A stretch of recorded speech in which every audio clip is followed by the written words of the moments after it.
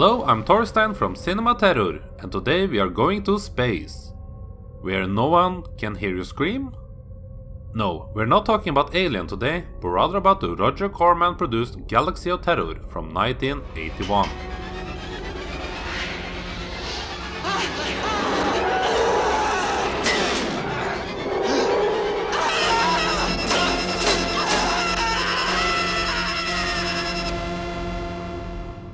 The story is set sometime in the future, where a group of space explorers have been attacked and murdered in the most brutal way possible by an unknown entity while exploring the planet Morgantus. After getting the message, the Master, a godlike character of sorts, commands another set of space explorers on a rescue mission to find out what has happened to the lost crew. Yes, Master? Put together a Class 3 ship with normal exploratory and defense equipment. You will command the rescue mission. I will personally select the crew. They are not to be informed of this. Yes, Master. Now, old woman, leave me. The waiting is over. The new crew arrives and finds no survivors left at Morgantus, and then starts to explore the place to find answers of what happened to the previous crew, all the while putting themselves in danger of falling into the same deadly fate. The plot might sound like your average run-of-the-mill sci-fi horror film, but Galaxy of Terror actually tries to have more to it than just that. I don't want to be too specific, but a theme that the movie tries to explore is a theme of confronting your own fears. I guess that's the only way I can describe it without spoiling it too much for you. That part surprised me, as I was expecting just another silly alien ripoff movie. And honestly, I would have much more preferred it if that was all that this ended up being. It's easy to see that there was some interesting ideas to be found in the story, but execution and low budget made the end product just become another cheesy sci-fi film.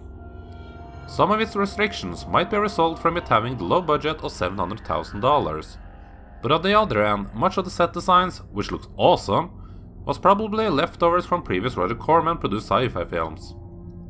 The ones directly involved should get some slack, as I'm sure that the time frame of creating this film was quite short, as that's usually the case with Roger Corman movies. One of the high points of Galaxy of Terror is found in its cast.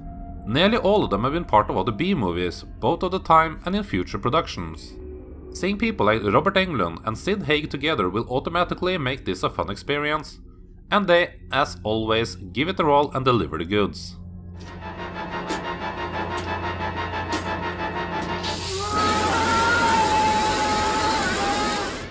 A problem with having a large cast, regardless of how great they are, and a short running time of only like 80 minutes, is that there isn't one or two characters that gets the main focus and the development needed for us as viewers to attach ourselves to them.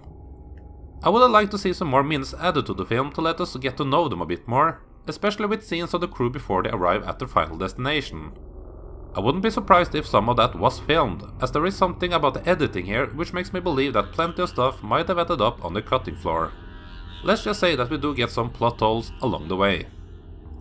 Story inconsistencies and plot holes were not on the top of the priority list to begin with though, as giving the B-movie fans what they wanted was more important for the filmmakers. There are plenty of strange and well-made creatures to be found in this film. It has a fast pacing and a gruesome and gooey alien rape scene to keep you from ever getting close to becoming bored. Anything down there yet? Not yet.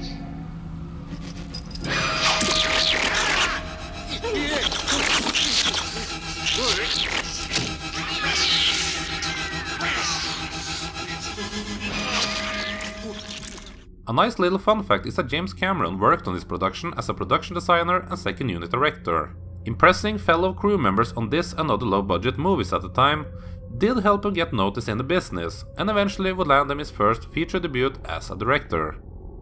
Galaxy of Terror is a bit of a strange film, as the story was ambitious, but the execution was basically just to get all the necessary exploitation elements in order to serve its target audience.